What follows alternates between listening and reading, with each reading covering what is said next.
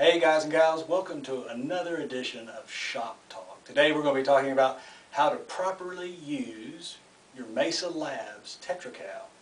But first, a couple of things we need to go over about the proper use of a TetraCal. Number one, a problem you may have with your TetraCal is dead, dirty, or corroded batteries. Always check your batteries. Make sure they're in the proper position, they were not corroded, and not dead. Number two on our list is a dirty Venturi.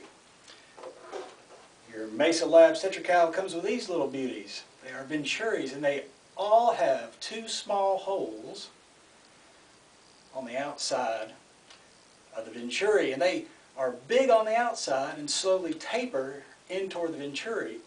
These can become clogged with dust, dirt, lint, you name it, Cheeto dust. Use canned air, alcohol, some Chem wipes, clean that out, blast it out, make sure it's clean and clear. So,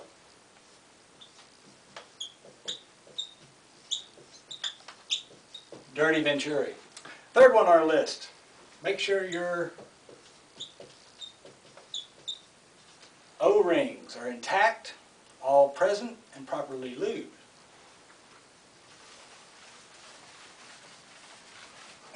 Number four, make sure the Venturi seats firmly in the base.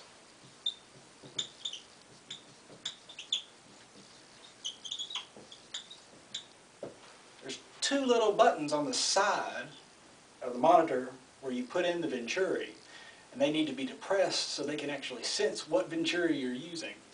Sometimes when it isn't properly placed in it, you'll get a misread. Number five, hoses. Hoses, make sure your hoses are not cracked and that are connected properly. And last but not least,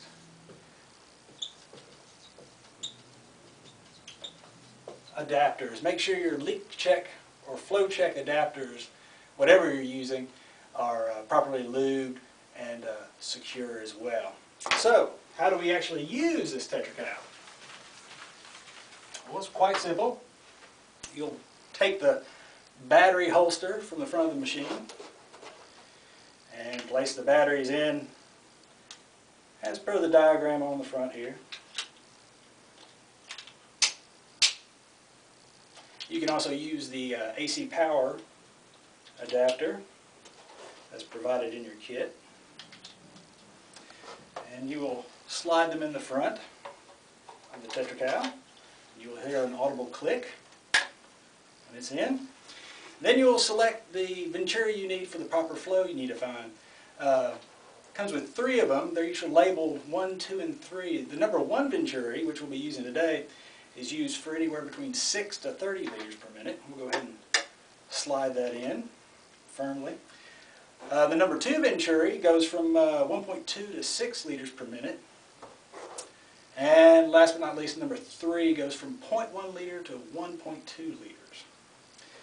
Now that you have the Venturi firmly in place in your TetraCal, we'll want to choose a hose adapter for the top of it. You have 3 different sizes. We'll be using the medium one, and in your kit you're supplied a 4-foot length of Tygon tubing with a little connector, and we'll firmly secure that to the top like so. Also, the TetraCal comes with a temperature probe that plugs into the side just like this. There's a little slotted area, let me see here, like that. And you're ready to go. To zero, we'll just take this off for the time being. To zero the TetraCal, it's pretty simple. You don't want any airflow going through the Venturi while it's turned on, so just take your thumb, place it over the hose, and turn it on.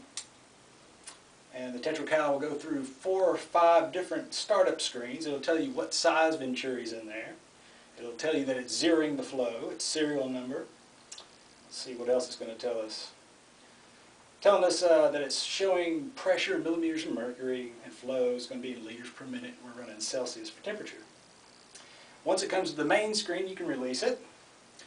Now, it's very important to allow this thing to equilibrate in the field for more than 10 minutes with it on after you've zeroed it.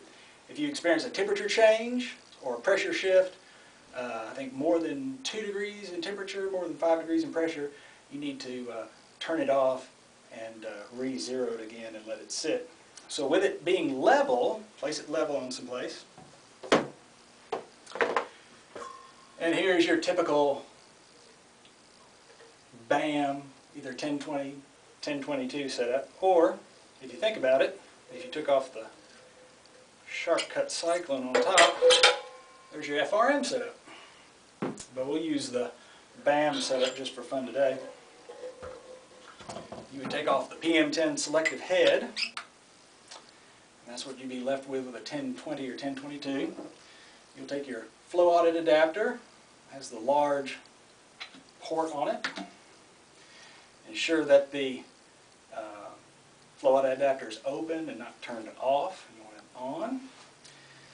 And then either with the pump running and flow going through, or with it not, doesn't matter. You just attach the hose and wait. Let it equilibrate.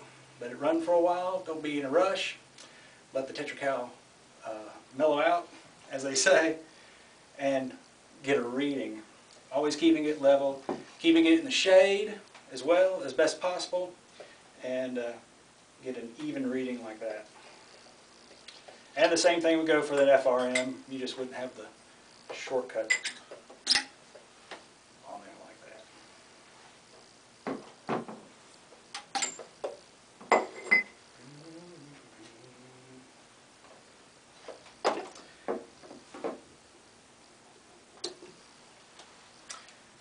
And as always, with the temperature probe, try to keep it out of the sun. Keep it in the shade as best possible. Cloudy days are great for this. But always never touch it to anything. It becomes a heat sink instantly. Keep it in the shade. Sometimes the actual PM10 sampling head can provide enough shade to give you a good temperature.